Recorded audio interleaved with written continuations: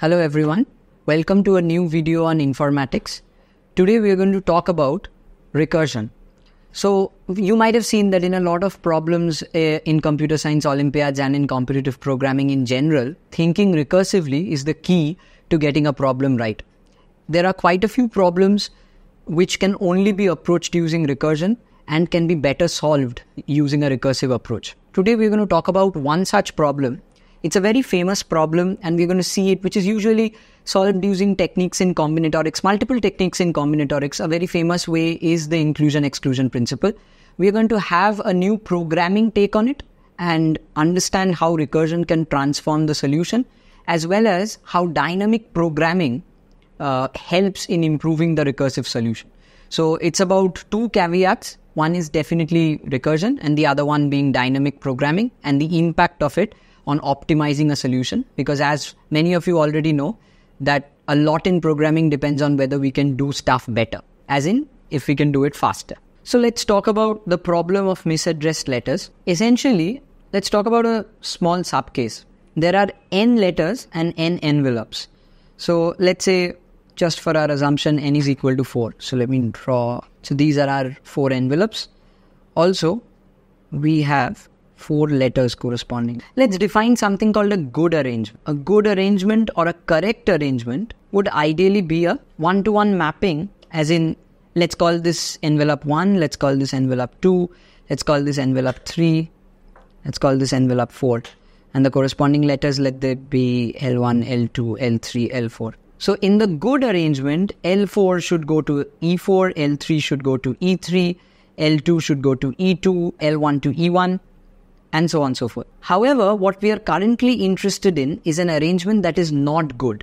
As in, what we are looking for is a derangement. The simple question that this problem asks us is in how many ways, and as I said, many of you might have seen this as a separate combinatorics problem before, in how many ways can n letters and n envelopes be arranged so that none of the letters lands up in its correct envelope. So that's the question that the problem is essentially trying to ask.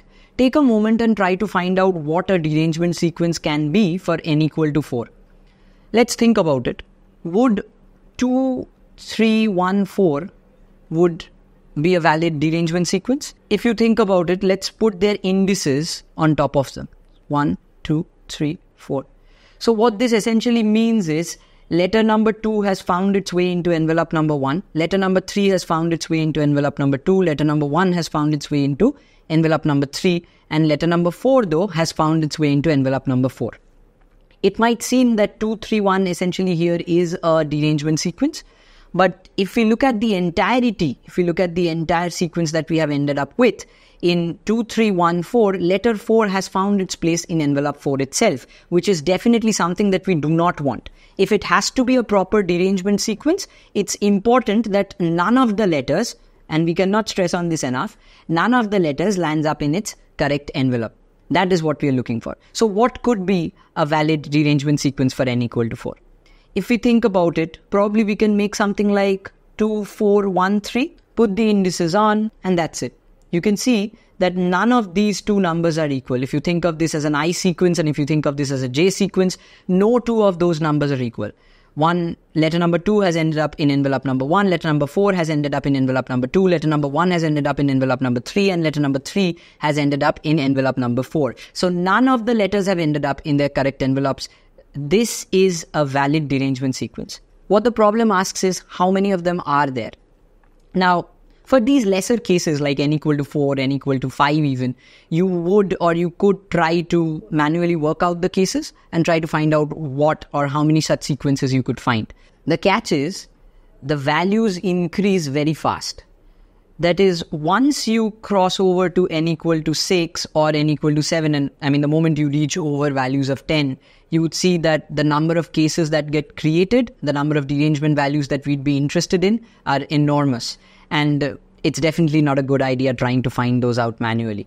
That is why we would resort to programming as well. If anybody is interested in finding out what is the number of ways in which 300 letters and 300 envelopes can be totally deranged as such none of those 300 letters end up in their corresponding correct envelopes, if that's what we are looking for, then we would rather trust a computer, or rather trust an algorithm to get the result for us. Obviously, the question boils down to how good our algorithm is. Before jumping onto that though, let's talk about thinking recursively, essentially what we are trying to discuss. We know that if we define a function, then this would be an algebraic definition of a function. And you could see that how this operates is that it takes an input value x and it returns you an algebraic computation of 2x plus 3. So if you feed in 5, it's going to return you 2 times 5 plus 3, which would boil down to 30. However, in a recursive function, we know that a function calls itself. A function is defined in terms of itself. If we talk about a very famous recursive function, Fibonacci function would qualify fn equals fn minus 1 plus fn minus. Let's quickly jump back to what we were seeing there. We were interested in the number of ways we could place 4 letters such that none of them were in their correct envelopes. Can we find a recursive function for this? Well, of course we can. As I mentioned earlier, there are standard combinatorics techniques. If you use the inclusion-exclusion principle, you can definitely find the number of qualifying cases. However, how can we have a recursive approach to this? We're going to do a case-by-case analysis, and this is going to help us understand how this thing builds on towards dynamic programming as well. Let's say we have n letters, all of which are labeled A1, A2, A3, all the way till AN. We also have n envelopes labeled P1, P2, P3, till Pn. We define 2 distinct cases. The first case is where we try to see the impact of a particular situation. The situation being that letter A1 is in envelope P2 and letter A2 is in P1. So you can see that that's pretty much a representation of the derangement case for n equal to 2, isn't it? If n was equal to 2, we'd have had 2 letters and 2 envelopes, wherein we'd want letter 1 to go into envelope 2, letter 2 to go into envelope 1. That's the only solution possible. So, are we trying to model this? Well, yes, in a way we are trying to model this, but there is a bigger picture going on as well. All these cases that we model, practically the 2 cases that we model, are under the situation where AI is not in PI. This is what we are trying to investigate. None of the AIs should be in our PIs. Basically, I mean, if you're familiar with basic iterations, you know this. Like, in general, I do not want A2 to go into P2. I do not want A3 to go into P3. I do not want A4 to go into P4. I do not want AI to go into PI. So these are the 2 cases that we break it into.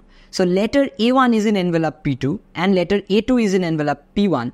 But the rest of the letters, so firstly, which are the rest of the letters? Goes without saying, the rest of the letters are A3, A4, all the way till AN. So none of these letters belong to their corresponding envelopes, which are P3, do not belong to P3, P4, P5, all the way till Pn. In how many ways can we do this? Let us say that the answer to this case is D of n. I'm functionally assuming that let Dn be the answer. Now, in how many ways can we firstly place A1 into P2 and A2 into P1? There's exactly one way to do that, and we know it. I mean, it's very easy to visualize as well. If you have 1 letter and 1 envelope, you cannot place it wrongly in any way. I mean, you only have 1 letter and the corresponding envelope. So either you choose to place it or not place it. And since not placing it is not even an option, there's nothing we can do about it. So if there are 2 letters and 2 envelopes, then the only derangement that you can create is A1 going into P2 and A2 is going to P1, right? So obviously the only way is this for n equal to 2. And so for this sub case, obviously there's only one way you can do it. But how about the rest? How many letters are left? If we were totally working with n letters as we are, then there are n minus 2 letters involved here clearly. And we want none of these n minus 2 letters to go into their corresponding correct envelopes. So what we just said, I said that let the answer be Dn. And here is where I would want your attention specially, because this is the main theory of recursion. If we assume that Dn is the answer for n, Dn is the answer for n, as in what we are trying to say is let Dn denote the number of ways in which n letters can be deranged. N letters and n envelopes, of course, can be deranged. So if you take a moment to think about this, if Dn denotes the number of ways in which n letters can be deranged, what is the number of ways in which these many letters can be deranged?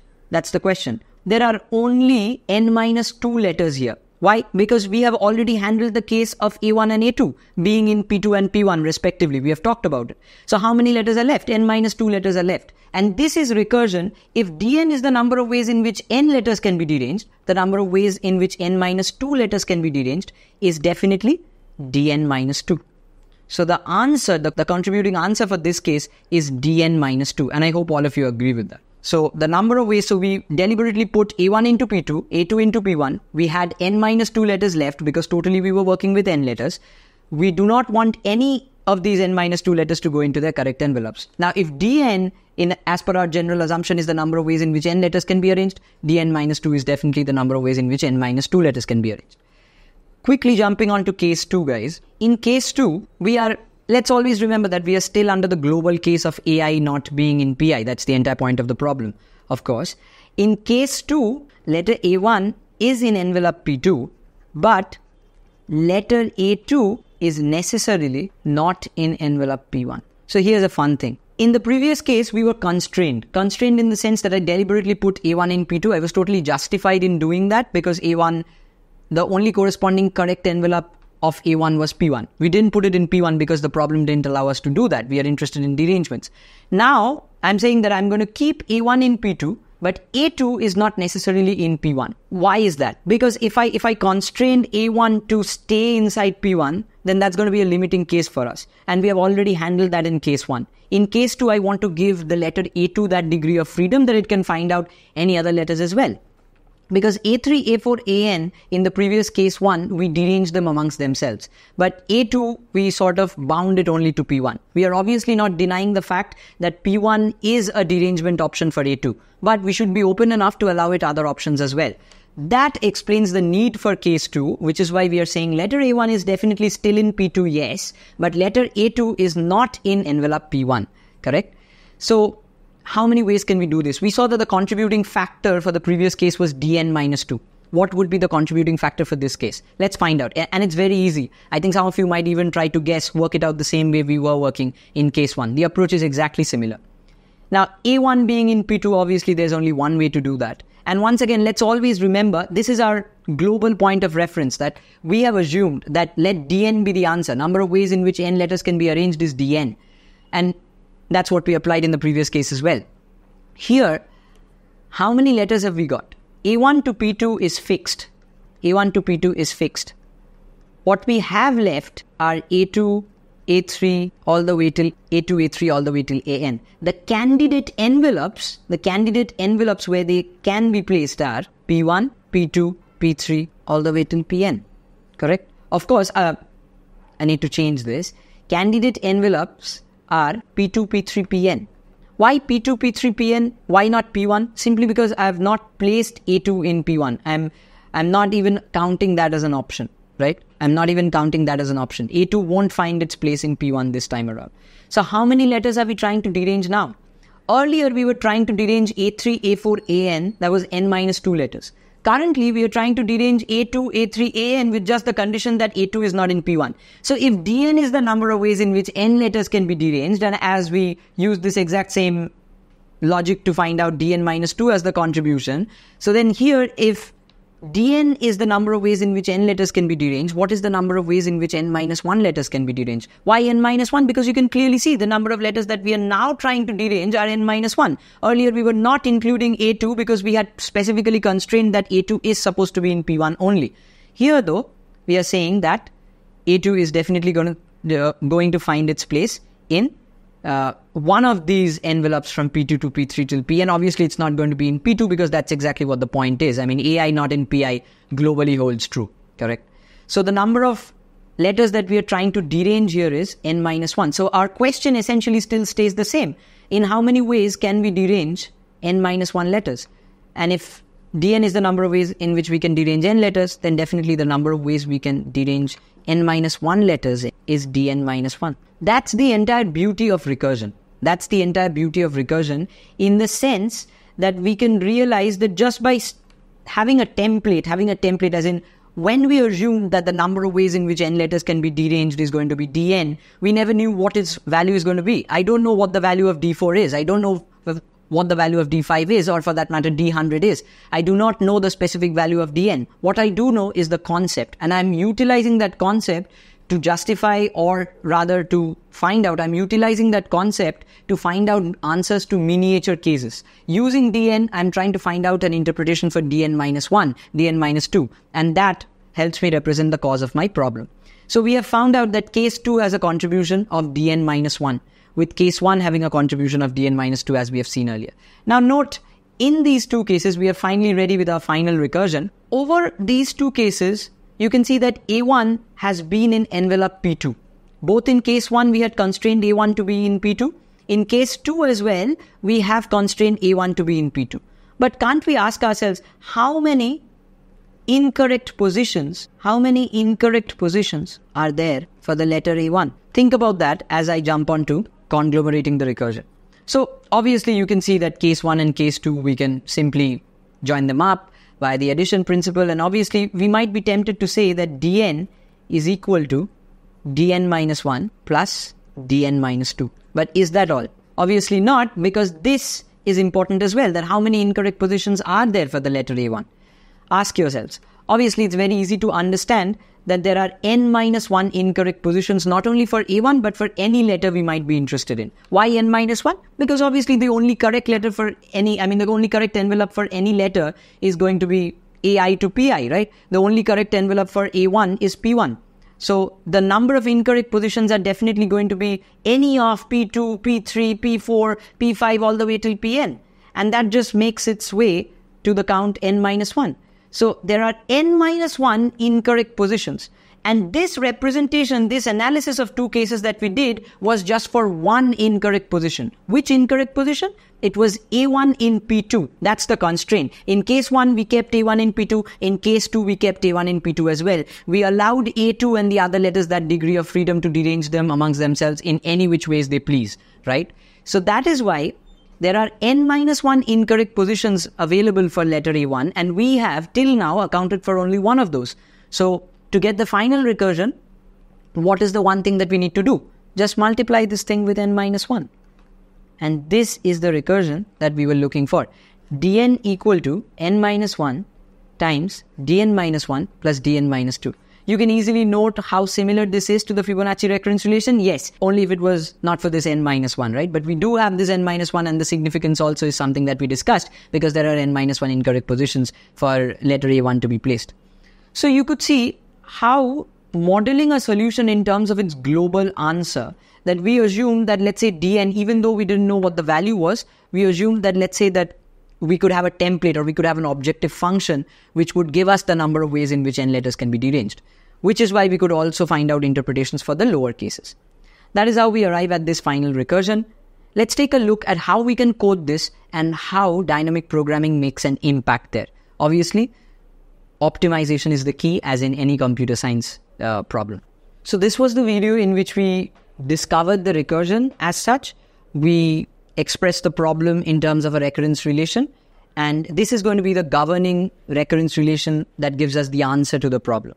However, for a coding explanation, stay tuned for our next video, wherein we also talk about dynamic programming. We would implement both the cases, a recursive solution and a DP solution, and why the DP solution is better. Obviously, we will touch upon the all-important topic of what dynamic programming is and why is it important. Thank you. Hope to catch all of you in the next video.